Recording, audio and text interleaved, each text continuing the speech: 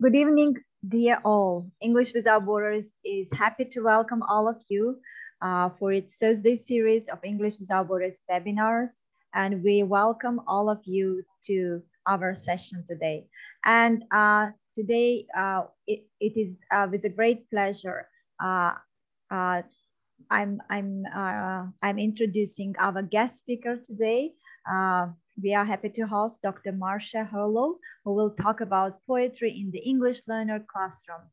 And let me give some brief introduction of our speaker today.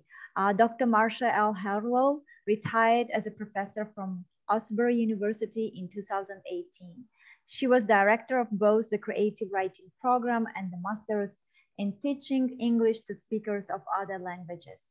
Her poetry, fiction, and creative nonfiction have appeared in literary magazines across the USA, Canada, and Britain.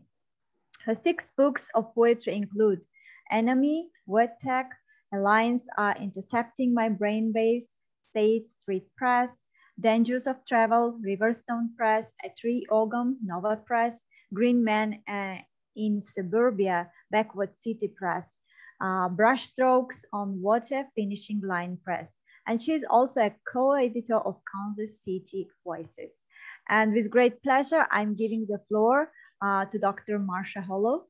Dear audience, please attend this webinar and also leave your questions in the chat box. Get engaged because Dr. Marcia Hurlow will talk about how to involve poetry in English learner classroom. Thank you so much. And over to you, Dr. Marcia. Thank you, Nashiba. I'm so excited about getting to talk with you about poetry in the English language classroom. I know that some of you are already doing this. Some of you, as Nashiba shared earlier, are writing your own poetry, and what a great model for your students. Thanks so much. We know that communicative competence is really our aim for language learning, for language teaching. But usually we think of communicative competence in terms of transactions, these transactional functions, such as buying groceries, giving instructions, following directions. And we want that for our students, but all of that competence depends also on many other things, such as cultural and affective functions. Buying groceries may involve developing relationships with the butcher, with the produce manager.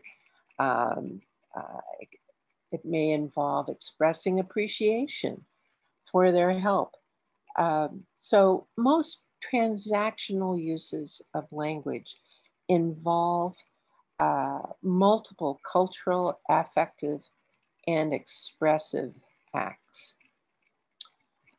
So teaching the poetry of a language can help your students with all of those language functions. Take a look at some of these briefly. I know that even though my teachers I'm almost 70, so most of my teachers of foreign languages actually were using grammar translation methods or audiolingual methods, but they still use poetry in the classroom. If you take a look at the next slide. Thanks. We can see that memorizing poems and other original texts in English can be very useful for students. My Latin teacher had us memorize passages from Caesar. I can still do the little bits of that. My French teacher had us memorize little flirty passages from the textbook. And my German teacher had us memorize poems from Goethe and Heine that still stick with me. So why do we teach poetry in the second language classroom? And have you turn to the next slide. There's beauty, affective tie to the language can be very important in learning a language. Our willingness to learn a language is to a degree influenced by our affective view of the culture and the values who speak it. Poetry elevates the musical qualities of a language. And you don't need to know the translation to recognize the beauty of a poem. I remember so well, we had met with a group of Tajik scholars in Lexington, Kentucky, and one recited a ghazal, and the beauty of the language and its forms, its couplets and rhyme scheme were recognizable and rich. And I already loved the people I had met from Tajikistan, but that poem he recited really made me want to understand the language and learn the language. The cultural knowledge that it brings along is also very important. One of my teachers, the poet Patty Ann Rogers, told us, "Every good poem teaches me something." Now, Patty Ann had in mind a lot of scientific facts.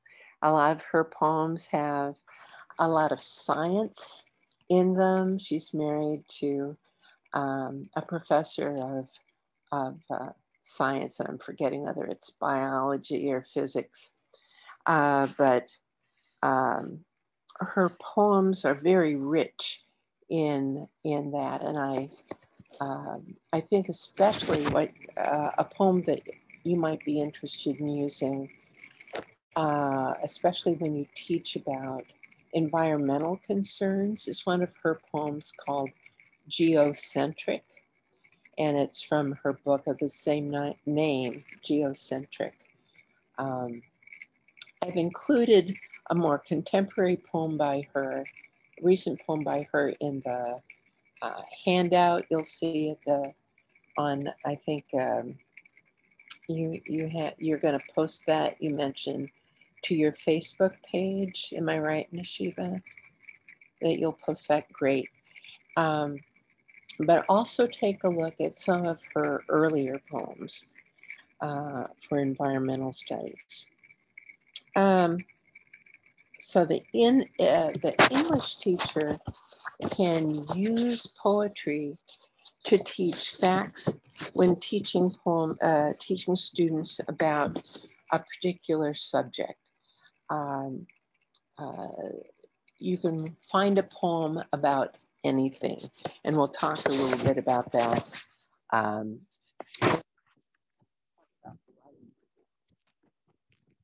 Pronunciation also is something that you can teach when teaching poems in the English classroom. My German teacher especially had us ham it up, really do dramatic readings when we recited the poems that we had memorized, to give us that kind of freedom of pronunciation, and also to teach us about the rhythms of the language. When I first started teaching English to English language learners, I used a program called Jazz Chants, which focused a lot on the rhythm and pronunciation. But you can do the same kind of things with teaching poetry. One very short poem that I've used with early English language learners is a poem by Gwendolyn Brooks called We Real Cool. Gwendolyn Brooks is an African-American poet from Cincinnati, Ohio. I'm originally from Ohio, so I have a special affection for Gwendolyn Brooks' poetry. I'll recite her poem, We Real Cool, which you have up on the slide. We real cool, we left school, we lurk late, we strike straight, we sing sin, we thin gin, we jazz June, we die soon. So it brings up a lot of the 1960s kinds of knowledge that she has about the culture she comes from, as well as giving us the rhythm of her speech. There are many recordings of her reading this poem, which are, of course, more interesting, I would think, than having me read it. Another one of my favorites for rhythm and stress is a poem called I Knew a Woman by Theodore Ruttke. His poems really bring out the quality of his English at the time. And I've included a poem by him on the handout next. You can go to the next slide. Okay. And I'll let you take a look at that poem on your. Man Zumba koş kadite videosu na chudos. Okay. Take a look at that poem later. It made me want someone to write a poem like that about me. Another thing about pronunciation that you can use poetry for is to clarify that there are many irregularities in English spelling. You want to go to the next slide? A poem that you'll also find on the handout is Design by Robert Frost. Teachers have often used poems with exact rhymes to teach the sounds associated with our very irregular spelling in the English. For example, a poet might use the end rhymes of sky and sigh. Well, sky is spelled S-K-Y and sigh is spelled S-I-G-H. But if the student knows that there is a rhyme expected on those lines, they can recognize the sound, even though they may see that the spelling is different. We can rely on poems written through the 1960s, such as Design by Robert Frost. And Robert Lowell is another good example of a fairly modern poet who uses exact rhymes in his sonnets and other formal poetry. Let me read for you the poem Design by Robert Frost. Robert Frost is a well-known poet. Every American going through high school learns his poetry. Robert Frost was one of the first poets to be asked to recite a poem at a presidential inauguration. Robert Frost read a poem for JFK, President Kennedy's inauguration. So, Design by Robert Frost. I found a dimpled spider, fat and white, on a white heel-all, holding up a moth like a white piece of rigid satin cloth. Assorted characters of death and blight mixed ready to begin the morning rite. Like the ingredients of a witch's broth, a snowdrop spider, a flower like a froth, and dead wings carried like a paper kite. What had that flower to do with being white? The wayside blue and innocent heel-all? What brought the kindred spider to that height, then steered the white moth thither in the night? But what design of darkness to appall, if design govern in things so small? So if you know the poem, you know that Frost rhymes words like white and blight, but white and blight are spelled very differently. We expect that rhyme in a sonnet like design, and so a student can count on those lines rhyming, even though the words are spelled very differently. Notice white, height, night, kite, all of these rhymes in this poem, but not spelled with the same end letters. I also include one of my poems.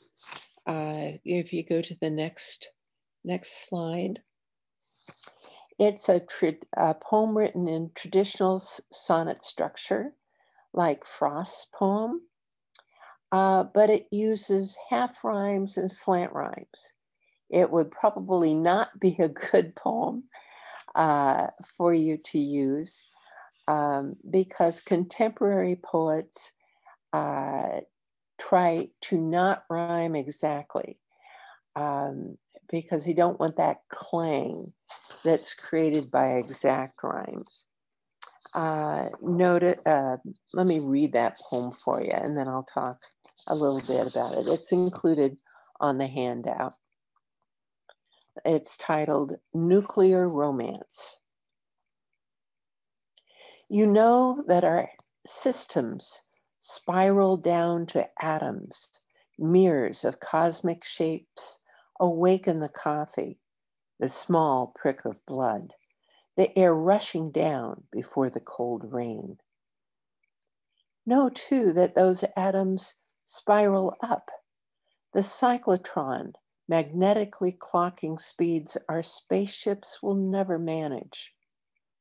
Those particles spin within your hand, your lips on mine in a faster dance than the dizziest turn will ever step. Stop then, love. What more would you do for me than the whole universe whirling between us? The infinitesimal revolutions that accelerate in your slowest caress. Now you might hear some rhymes, hear some musical qualities at the end of those lines, but they are not exact rhymes. So for example, down and rain, they both end with the N sound, but they don't have the same vowel. So that would not be considered an exact rhyme. Notice us and caress are rhymed, but again, not the same exact rhyme. So be careful if you're going to use poems to talk about different irregular spellings and rhymes. Try not to use a contemporary poet unless you're pretty sure that they're an exact rhymer. Next slide, please. Okay. Poetry is wonderful in introducing topics. because everything is a poem. I say this to my students again and again, my creative writing students, everything is a poem. You can write a poem about anything. And that's great for us as English teachers, because if you want a poem about a particular topic, say you're introducing scientific terms, you can go to poems by people like Patty Ann Rogers. If you're looking for nature poems, you can go to Robert Frost, and many, many poets right now are writing about nature and environmental concerns. Any topic could be introduced with poetry. I'm sorry, my daughter left. She teaches French in a local high school, and she uses poetry to encourage her students to look for cognates, letting students first enjoy the poem. She might find a video in which a poem is set to music, or there's a video background that would interest them. And then she talks about the subject of the poem and makes notes about the language that they use in talking about the subject. And then she goes on to look at possible cognates in the poem with words that they know. Now, my daughter has students that almost all of them speak an Indo-European language as their first language. She does have some Korean and Vietnamese and Thai speakers. So it's finding cognates with their first language is not going to be too possible. But for those of you who do speak English to speakers of other Indo-European languages, this finding of cognates can work very well. If you take a look at, of course, she has to teach about false cognates. The slide reminded me. There are plenty of false cognates that we have to be alert for. I've included some sources for poetry videos on the handout that you'll see on Facebook. One of the best resources is poets.org, and it's just an endless resource. But so, of course, you can just Google a lot of famous poems and the authors reading them. All right. Let me see if there are any questions so far before I move on. Let me see. Oh, hello from Brazil. Hello. Okay. Let's see, are we still getting tick, tick, tick on my mic? Is anyone?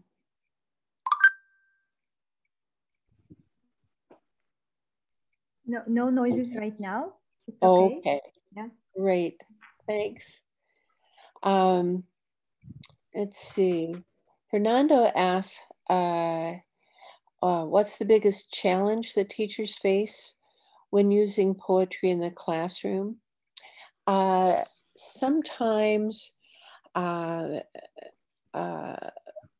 Americans, people raised in the American system, have some negative feelings about poetry in general, or they've felt intimidated about poetry. So I've found that one of my first tasks is to make them feel comfortable with poetry, to understand that poetry is something part of their daily life. It's not a riddle that they have to figure out. It's just making putting together the beauty of their experience, encouraging them to see the world around them fresh. So I think I don't know, Fernando, if that addresses your question.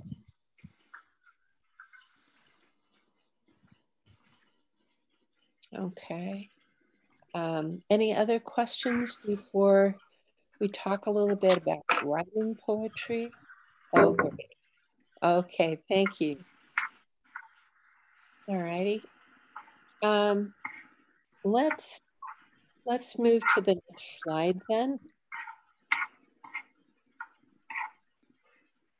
Okay. So the question comes up when we talk about having students write their own poem. Why are we doing this?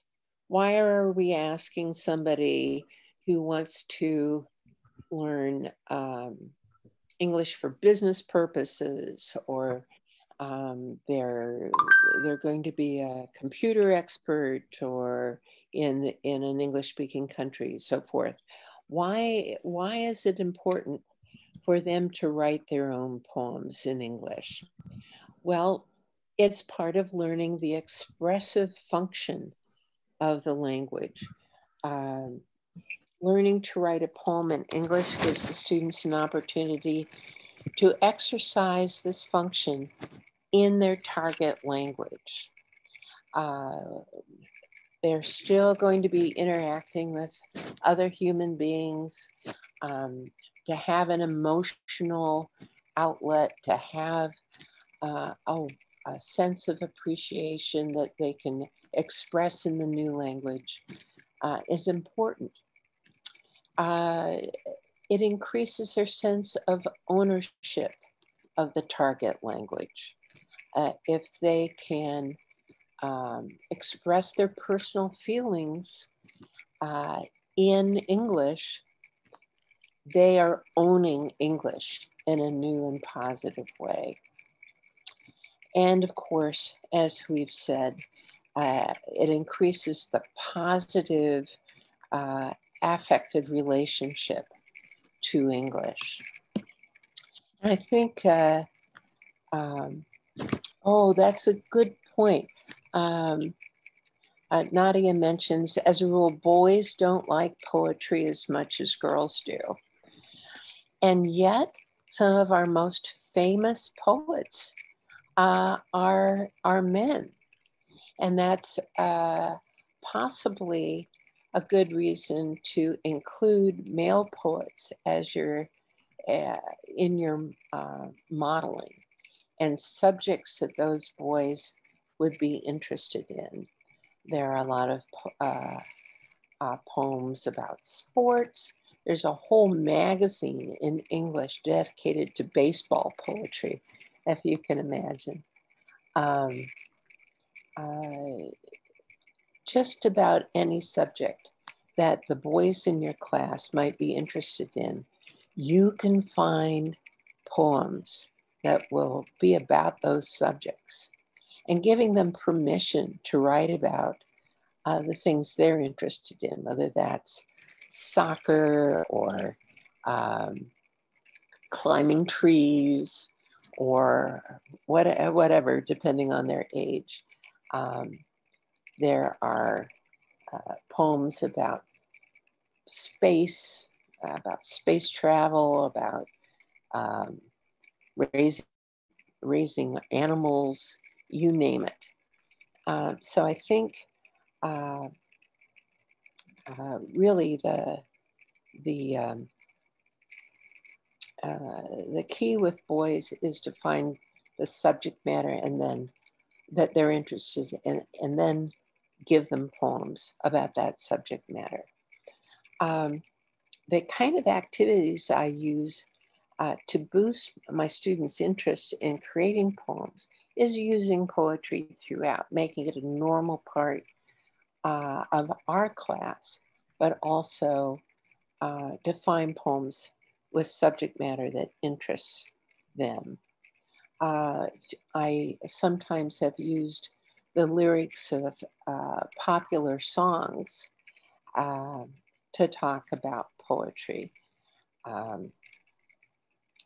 Some of our popular musicians actually use poetry as their lyrics. If you look at, I don't know if you're familiar with the musician Sting. He was a musician, a popular musician who was originally with the British group, The Police. He has used a lot of Shakespeare's poems and other poetry as the lyrics of his songs. Let's see, what are some elements we should take into consideration when using poetry in the classroom? I would be sure that when you ask students to start writing poems, that they're prepared for that. I don't ask English language learners to start writing poems until they have certain abilities, so they don't get frustrated. And I think, Fernando, that's a good question to ask, and we might take a look at the next slide, please.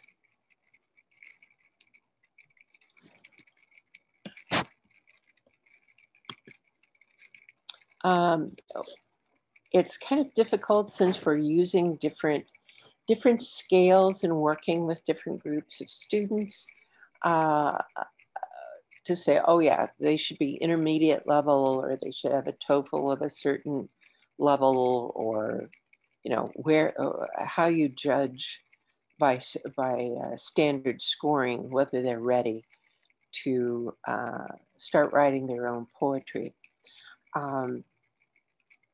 There are some basic things though that you can judge as an English teacher to see if they're ready. You would want them to be familiar with present, past, and future verb tenses so they can move around in their poems. They can talk about things that they aim for or something that happened in the past, as we'll be doing with a model. Let's see. Let's see if we can go to the previous slide, please. The slide before this one. Yeah. I look for them to have certain categories of vocabulary. For example, common things that they want to write about their family or nature or home, their home setting. And they should be able to talk about what they want or observe. So in terms of vocabulary they can use for moving around, right, in the subject matter. We want that. And Fernando, you're exactly right. You need some links, and those will be in the handout that you'll get on the Facebook. I think they're going to put up the handout, and which will include some more poems for you to use, as well as some references.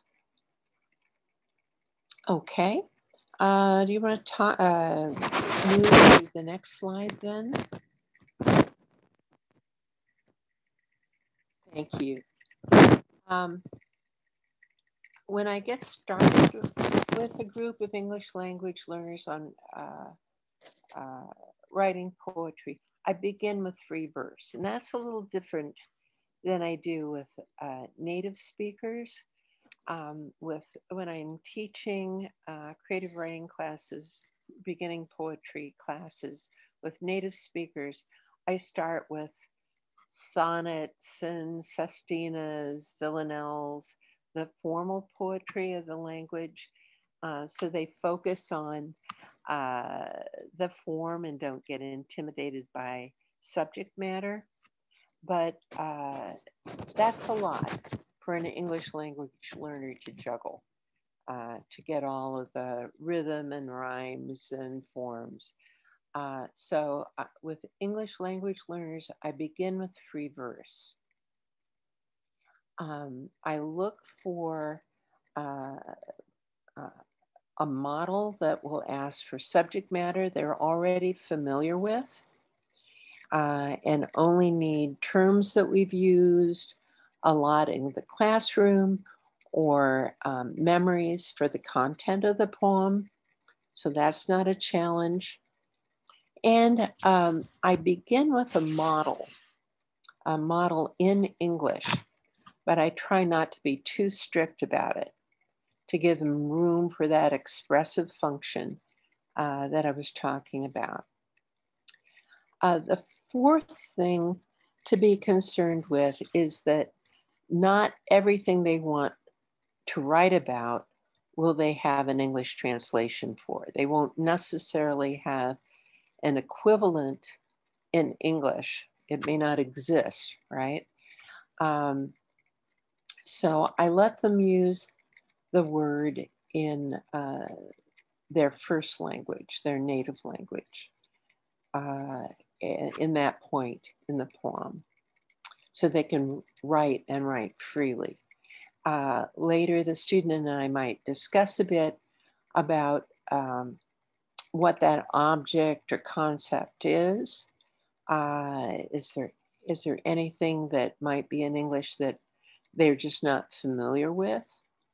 But that's not something I worry about on the first draft.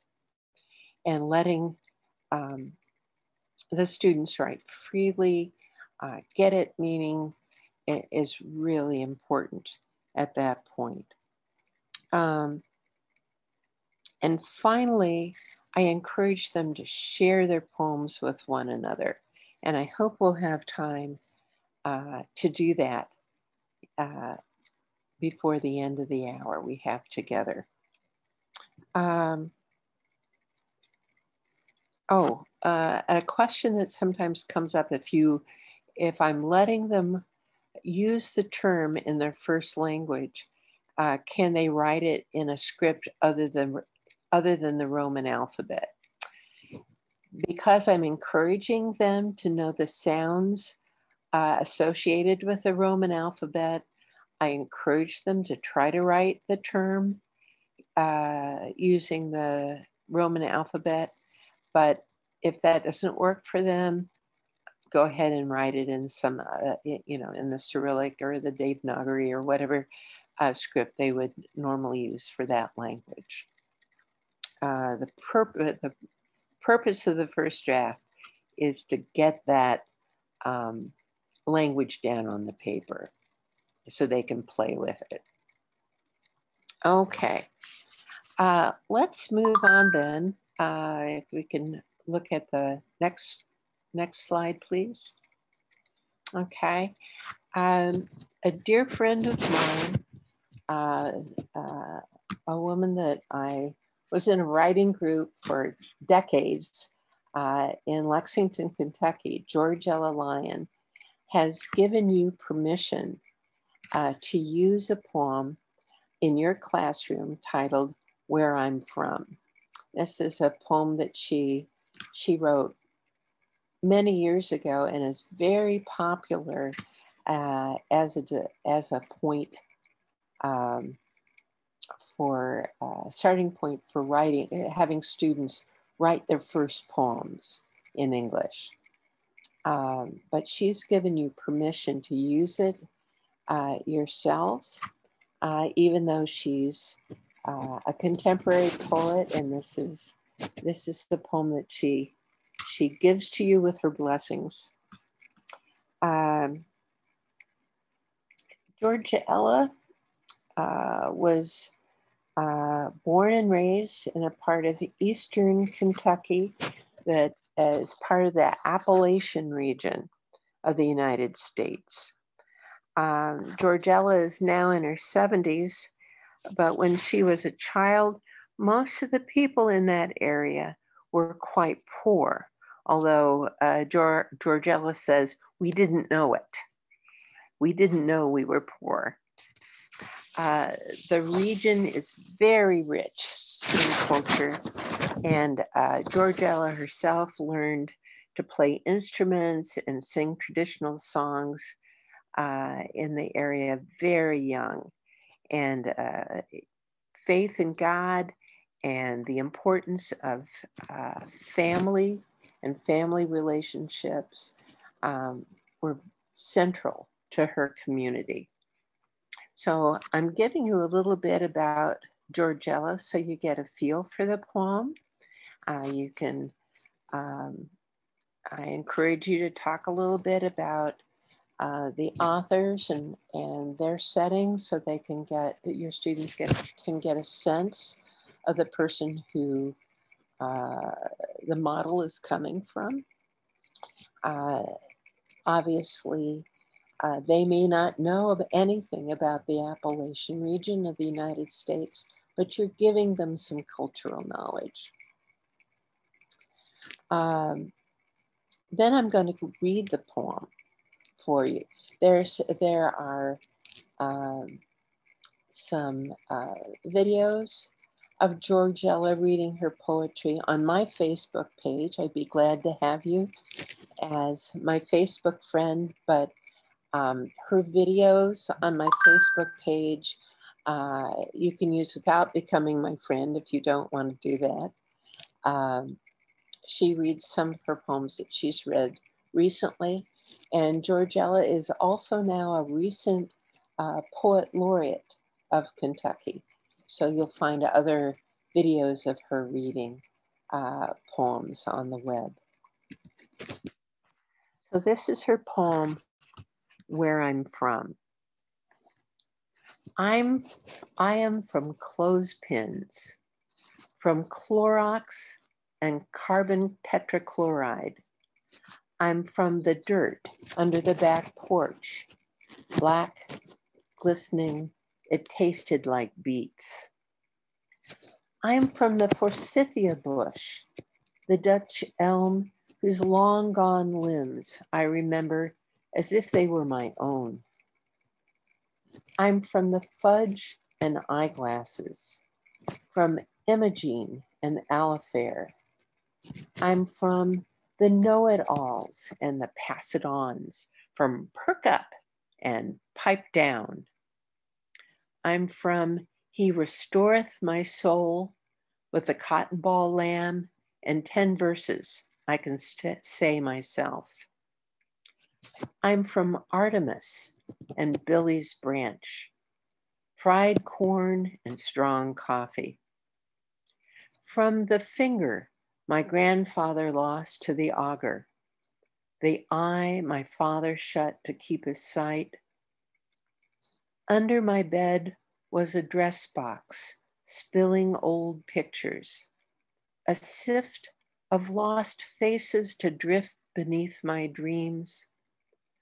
I am from those moments, snapped before I budded, leaf fall from the family tree.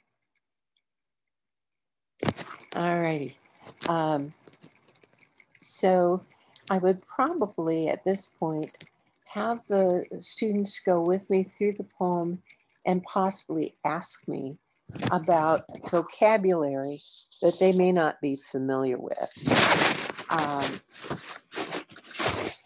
One thing about this poem that characterizes good contemporary poetry is it's very specific. It uses specific vocabulary to say what you could use a whole essay about. Let's take a look here. Clothespins you're probably familiar with. Clothespins are usually a little wooden springed thing, could be a plastic thing, plastic clip-like thing that we use to hang clothes out to dry after washing them. We put them out on a line after we wash clothes to let them dry. We don't see this a lot anymore in the United States. Most people just stick them in the clothes dryer, but people who are trying to be more cautious about environmental concerns still hang their wet clothes out to dry on a clothesline using clothespins. The terms Clorox and carbon tetrachloride are rich terms for me. If you take a look at these terms, we get a picture of 1950s life. Clorox and carbon tetrachloride are used in washing clothes. Clorox is a brand of bleach. People call other kinds of clothes bleach Clorox, even though it's not that brand, because it's so iconic. In featuring clothespins, Clorox, carbon tetrachloride as being so much of her life, it says something about the common structure of a 1950s family. Usually the mother would be home with the children, doing domestic tasks like the laundry, while the husband would be away at their work. In this case, in Georgella's family, the husband, her father, would probably be in a coal mine or working in some related position. So Clorox and tetrachloride is practically a whole essay about 1950s family life, but she says it in just those few specific terms. Being specific gives the poem authenticity. We believe, because she can be so specific, that she has had this experience. And it enriches our understanding of her life.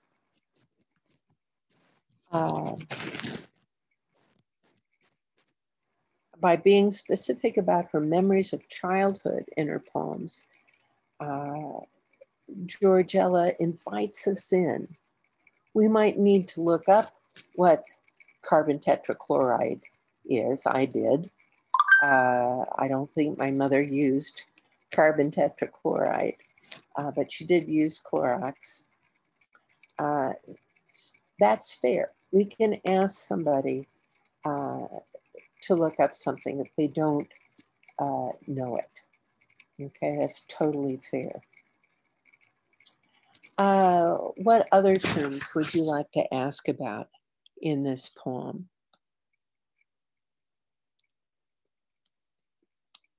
Any other terms?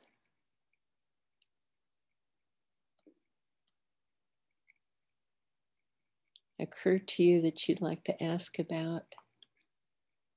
Okay, she talks about a Dutch elm.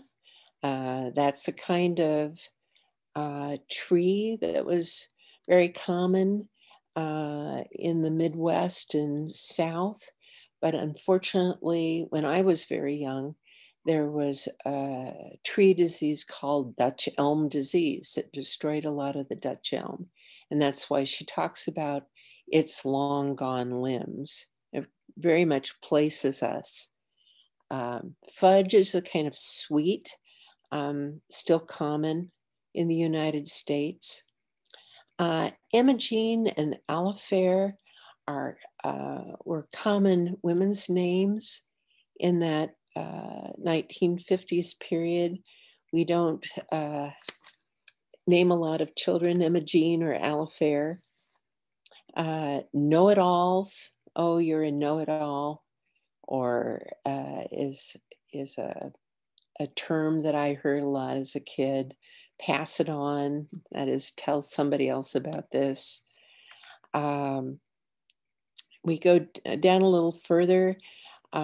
He restoreth my soul is a piece of a Bible verse common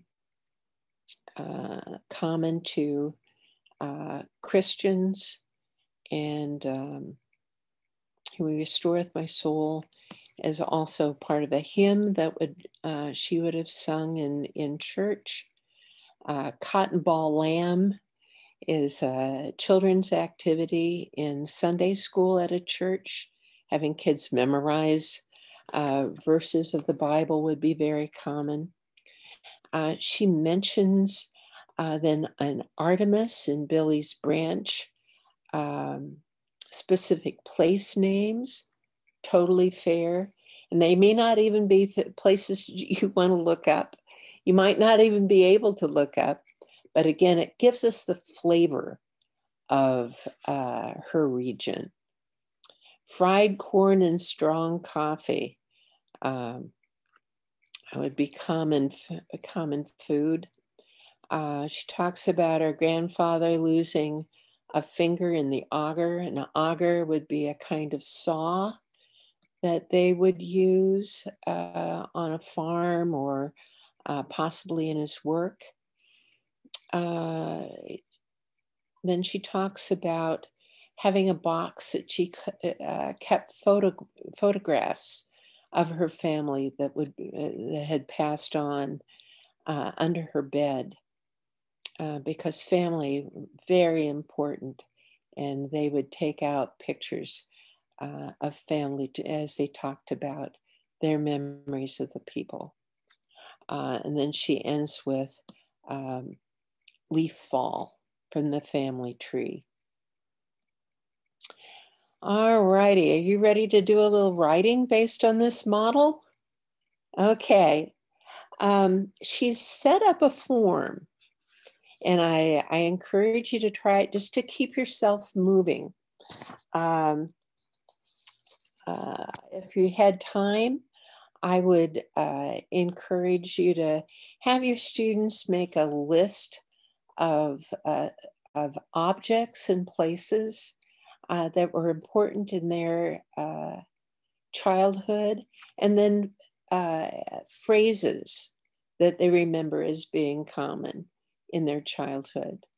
And then they can fill that into this form. But we're going to dive right in. Okay. I am from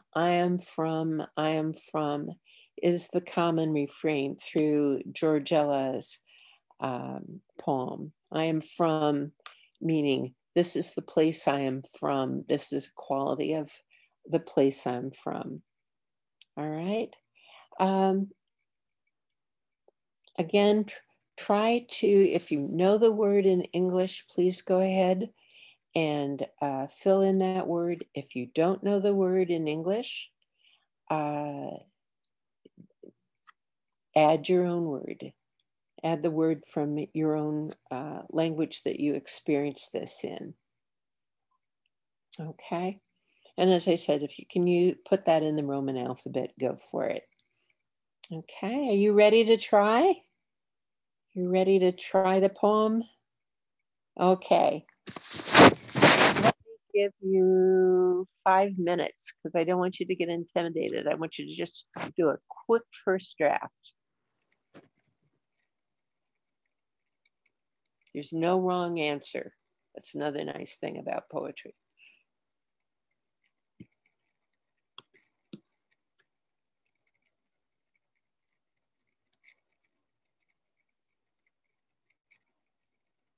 I am from the book. Oh, yeah.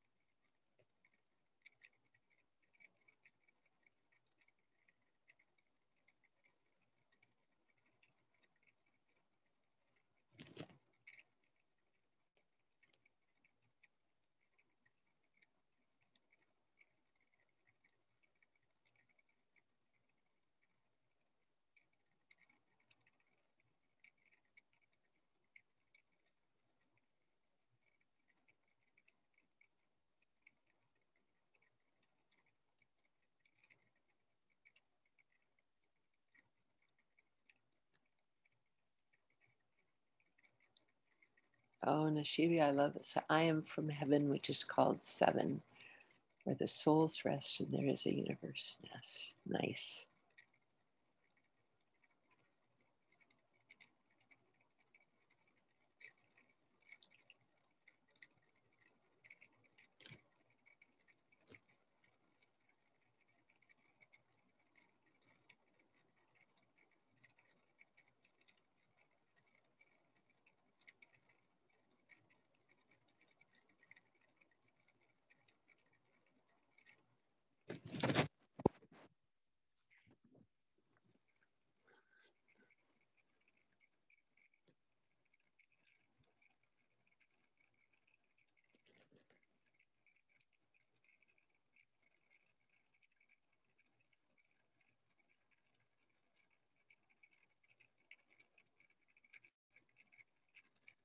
Okay.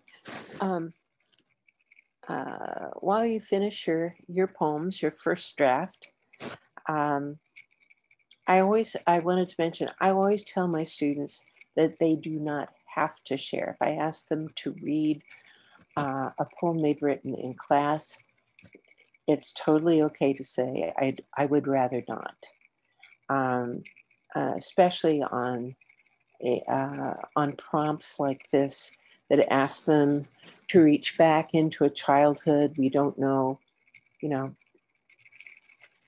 what kind of emotions those personal memories bring up.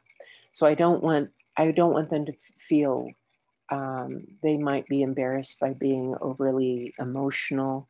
I try to respect that for my students. So as much that I try to encourage them to read aloud, because I think it's important for them to practice their own language. I don't require it. I don't want to stir up something for them that is uncomfortable.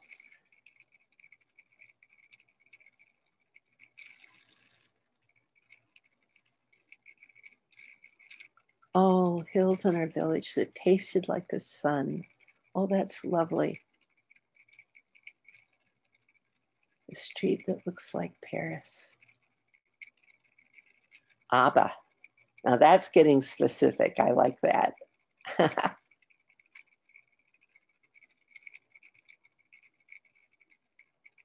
Okay.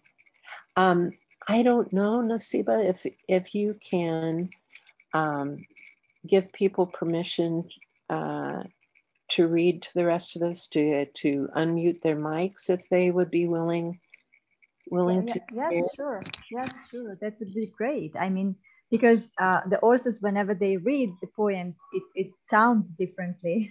Oh, yes, for sure. Definitely. Would anyone like to read your poem. The deal is these are first drafts.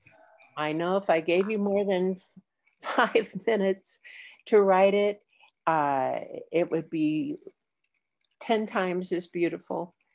But if you wouldn't mind sharing what you've read so far, and Nasiba will unmute your mic so we can hear it in your voice. Would anybody be willing to read? I think Parvina, because she started first. Parvina Rizoeva, can you unmute yourself and yeah, read your poem? Oh, thank you, Parvina.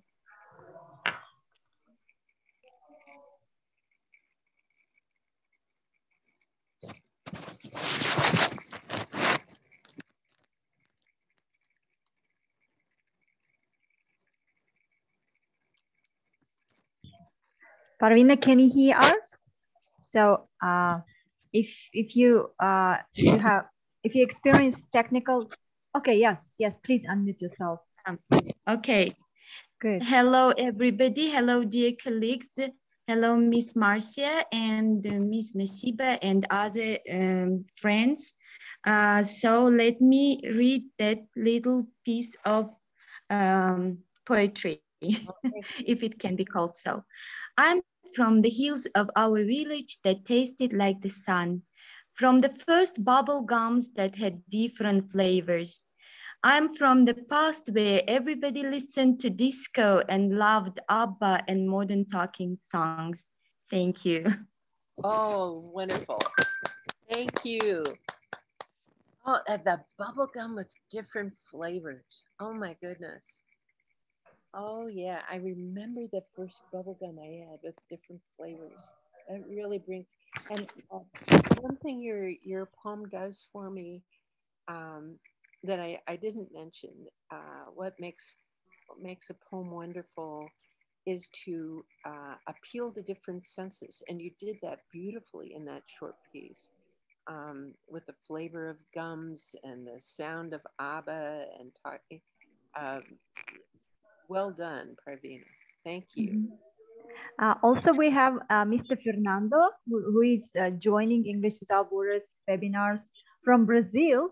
And like, we are so honored to have him always with us. So, Mr. Fernando, can you unmute yourself and also read your poems? Beautiful poems. Okay. Let me put on my shirt. Sorry, I was here. I didn't expect that. Okay, so let's go. I am from the others, from those who need some love and peace. I am for the others, for those who can bring me some peace in difficult times. I am for and from you all. Oh, lovely. I like how you use the form, Fernando. You added your own rhythm to that as you take the first couplet and then the second couplet, loving others and they love taking the love. That's wonderful. Hi, Fernando. I'm having a great time. Thank you so much for your wonderful ideas. Fantastic. Thank you. Thanks very much. Glad you can participate, and thank you again for sharing your work. I hope you'll continue to add to that. Thank you, ma'am. Anyone else? Anyone else willing to share your poems? We also have Firuz. Firuz, could you please also read your poem? Firuz, are you with us? Yes, I'm here with you. Hello, everybody. But unfortunately, I can't hear you well. Yes, I just wrote that I'm from the street. It looks like Paris. That's all. Oh, nice. Well, I'm glad to see your background too. Are you at home, or are you in the street of your town? Yes, I'm at home. Yes. Well, thank you. Yeah, welcome. Thank you. Well, you're getting a great start, friends, and I'm so happy that Nashiba can include many more poems that I suggest you read that you might be able to use in your classroom. All of these now, it took a little while for me to get in touch with Georgella because I'm now in Kansas and she's in Lexington, Kentucky. But she gives you permission, and the other poems are old enough that you can use those in your classroom and find many more, right? These can be just a beginning for your students to enjoy, to appreciate the affective part of communicative competence and enjoy taking ownership in a way that you can do of a language when you're writing your poetry in that language. Mm-hmm. Thank you. And yeah. Thanks for sharing. Yeah, thank you so much, Dr. Marcia Hurlow. You really opened the door to a beautiful land of poetry during your webinar, and we all enjoyed, like, you know, listening to your presentation, as well as just, you know, also you know, enjoying the interpretation that you also just gave through the poem. So it was really great. Thank you so much. Thank you. Yeah. Yeah. So as a big fan of poetry myself, I usually do enjoy such kind of, you know, beautiful poems. So thank you very much for sharing the links. Also, I would like to make a suggestion because in Tajikistan, we also have some students and some teachers who like poetry. Maybe if we could organize something like, you know, some teleconferencing or some, you know, some, let's say, Central Asia and America emerging poets forum, online forum or something like that. That would be really great because, like, you know, poetry has no boundaries. And I believe that, you know, all the beauty that unites people through the poems, it makes the world and also, you know, both teaching, learning English much more interesting. Absolutely. And I wish we had a little more time that I could hear more of your poems. Maybe you could, I don't read Russian, but maybe your poems in English, if you would be so kind, you all to send me your poems. I'd love to read them. Though yes. Anyway, yes, I will send them. I will send them to you. Thank you so much. Yeah, thank you so much, dear Dr. Marcia Hurlow, and thank you so much again for our big audience who usually join through the Zoom platform and also who watch us on Facebook. You really inspire us to move forward, to be creative, and, you know, to create more useful content for you. So thank you so much. Please stay tuned on us. And Dr. Marcia Hurlow, we believe that, you know, this idea will spring, yeah, and bring more ideas further to join and stay connected in the future, and also to enjoy beautiful, you know, beautiful poetry and also, like, you know, beautiful creations. So thank you very much, dear all. Have a great evening, and for you, Dr. Marcia, have a productive day ahead. Thank you. Yes. It was my pleasure. Thank you so much. Okay, please stay connected. Please, yeah, please take care of yourself and stay well, dear all. Thank you so much for joining. Bye-bye. Bye.